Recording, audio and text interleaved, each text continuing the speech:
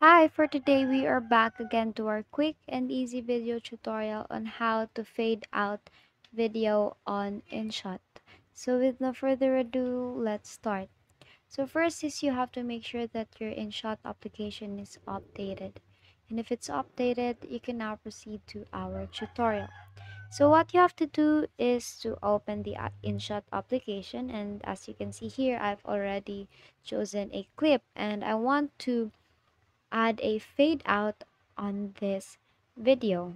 So let's see, it's just stops right there. So what you have to do is to click on that red plus sign and click on blank, and here you will see it's a black blank space over here.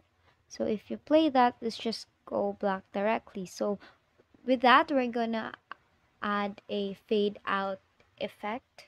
So in between that video and that blank canvas, you will see this little diagonal line. Click on that and you will see transition.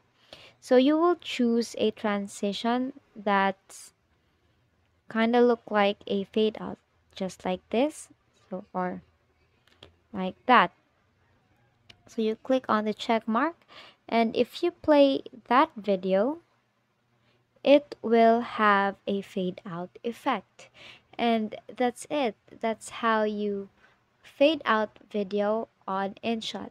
So if this video helped you, don't forget to like, share, subscribe, and click on that notification bell to keep you updated.